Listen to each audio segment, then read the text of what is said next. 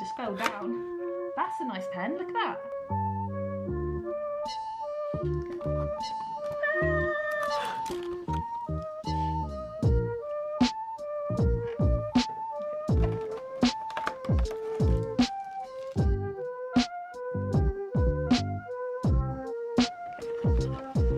Ooh, nice wrapping stuff so you can put the on. I saw that in the shop, I think. Oh, that's really nice too.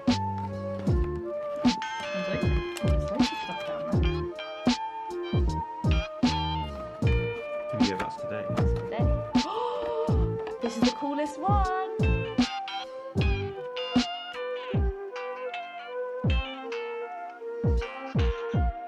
Good morning everybody, and welcome to probably my last vlog before Christmas. Today is actually a week until Christmas Day, which is very exciting.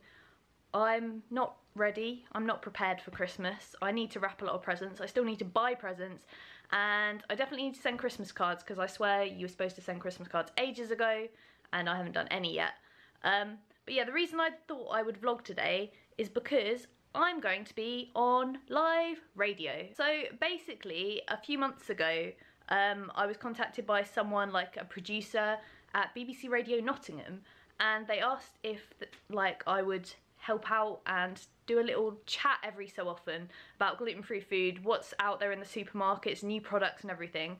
And of course I said yes, because that's just what I love doing and what I know. I know too much about supermarket gluten-free food. It is a bit nerve-wracking, but at the same time very exciting. And this is my second time doing it, because I did it back in November, which, being like the very first time doing something, it was even more nerve-wracking, and I will admit it didn't go as well as I'd hoped it would go, just because I wasn't completely prepared. But today I'm prepared. I know that the radio DJ, his wife is celiac, so it's quite sort of, he knows about this sort of stuff, so it makes it a bit better.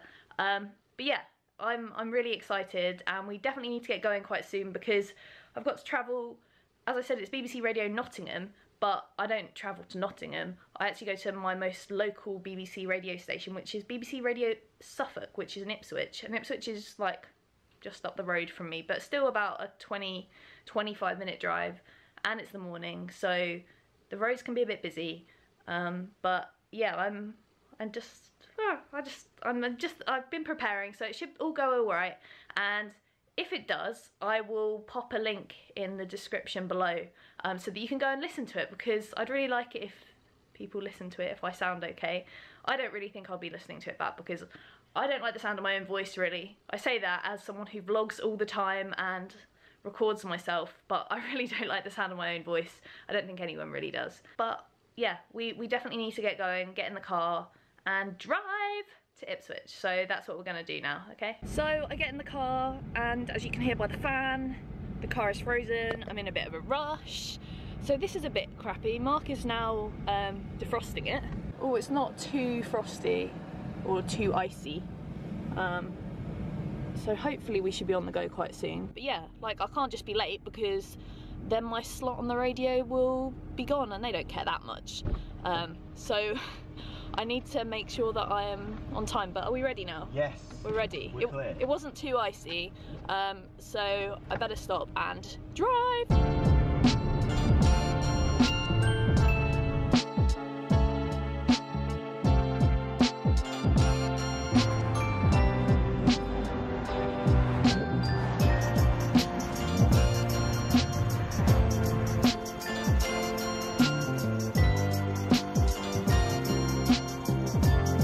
Becky Excell is a food blogger. She writes a blog called Gluten Free Cup of Tea, and she's been on the lookout for the latest stuff to hit the supermarket shelves. Morning, Becky.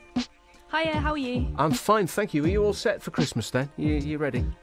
I haven't done that much Christmas shopping yet. I've been mainly just sitting in the supermarkets looking for all the Christmas food just so that I can help everyone out, and that means I haven't done my Christmas shopping, so I'm a bit messed up, really. Okay, well, I'll tell you what, we'll rattle through this, and when we're done, I want you to go and get sorted, okay? I promise, I will. Oh, there's a promise. It's a binding contract. Yeah. Here we go then. So...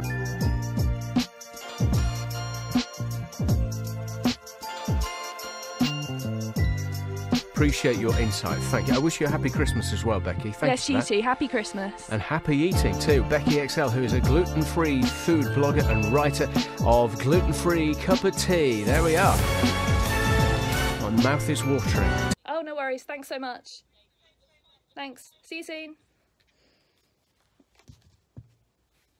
Okay, so that's all done. I think it went really well. I hope I've helped people this Christmas in the BBC Radio Nottingham area. And now I'm all done. Nice and quick, nice and simple, but it was good. So I've just come out of my radio interview thing I do on BBC Radio Nottingham. Even though I'm in BBC Radio Suffolk studios, it went really well. It was all about gluten-free Christmas. I think I recorded a bit of it, so hopefully you've seen a bit of that, or you're going to see a bit soon. Yeah, it's just really fun, and I hope I get to do more radio stuff, because I did used to do some radio stuff when I was a little kid, like when I was about year 9. I used to do my own like online radio show with a few people. I forget that. Yeah, it was really good fun, so I'd love to do a bit more of that, but we shall see. But yeah, it was really good, and I think it turned out well. So it will be on the BBC Radio iPlayer app for the next month, I think.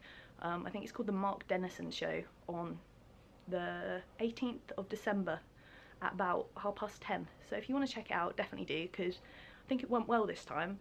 I never want to say anything about it until I've done it, because I don't want anyone to hear me mess up live on the radio, but I think it went good, and it'll be very useful if you're looking for any gluten-free Christmas tips, because yeah, it was good. But yeah, now we need to get out of these studios because we're past the limit of when we're supposed to be here. Wish I could stay here all day. I love the radio. Nice, isn't it? But yeah, we're going to go out and enjoy the day. Maybe do some Christmas shopping, maybe wrap some Christmas presents, and maybe do some Christmas cards, because today is 1 week till Christmas Day, so I think it needs to be done.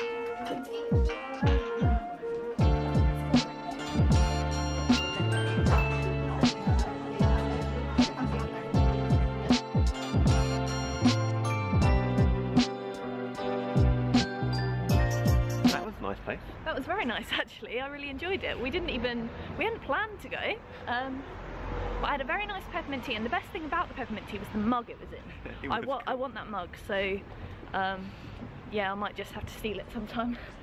But they're not watching. No, I'm sure they're not watching. The place was called Applaud Coffee. Yes. And it was really nice, and they say they do gluten-free bread and cakes and stuff, so I think we're going to go back when it's lunchtime or something, and have a cheeky, oh, you can't see me, it's so sunny for Christmas, and have a cheeky little sandwich. But yeah, we need to get back to the car, because Mark says that he's got a delivery coming. For you? For me. My last Christmas present. So we need to get back. We couldn't sit around and have a nice lunch. We actually just have to leave. So yeah. Sorry about that. That's what we're going to do now.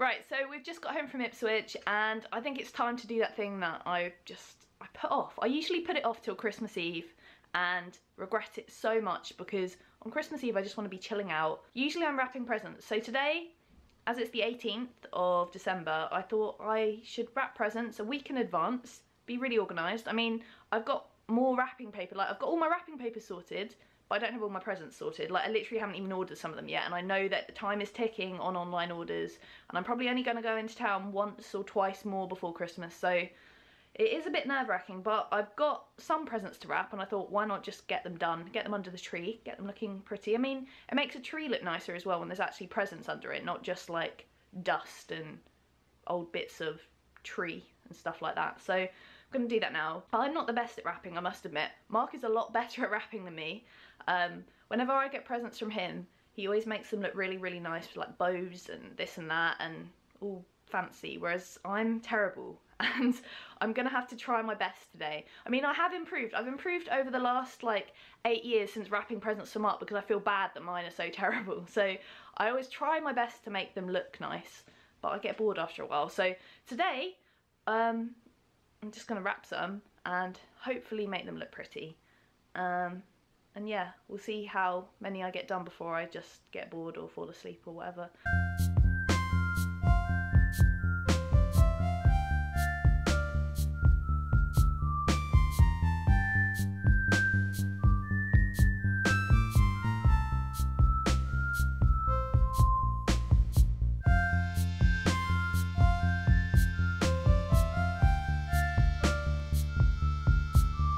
So we're done with present wrapping, aren't we? Yep, that was pretty tiring, but Yeah. I'm so glad it's done. Well, I still haven't got all my presents yet, so... Well, we'll have another present wrapping session. Yeah, I think that's necessary. But right now, it's dinner time. We are making spaghetti and meatballs, but it's kind of different because the meatballs are turkey. Mince. And plus we're making it all low FODMAP. Yep, all low FODMAP. I've got some mixed herbs. Not We're everything. going rough measurements here. Yeah, because- basically, when I have to do my recipes and put them on my blog, I always struggle a little bit more because my sort of style of cooking and your style of cooking is very much chuck it in and taste as we go. Teaspoonish A teaspoon of basil paste. puree. So how's your day been overall? You enjoyed? Really good. I'm actually really proud of you for your radio performance. Yeah?